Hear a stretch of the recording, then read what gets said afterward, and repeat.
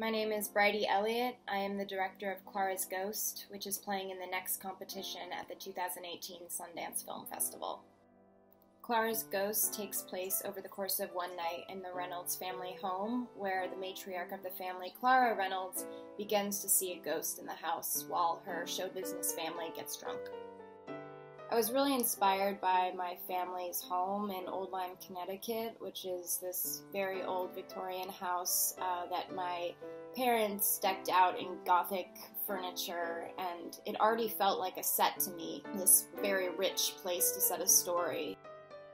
I hope people think about family dynamics and how dark and deep our roles in a family structure run, and just the weird abuse that we put on each other in the name of love or in the name of family.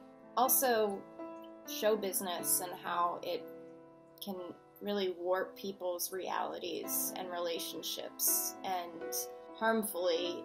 The lead of the film is Clara Reynolds, who is the only non-actor, non-entertainment person in her family. She is definitely the mother. She takes care of everyone, and she is also very neglected by her family, and her needs are very much put second to all of theirs.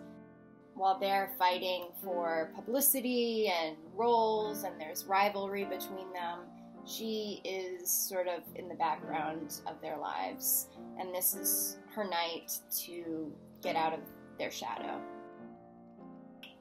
I am very excited to see how people respond to the characters of the film, who are very flawed and not the nicest folks.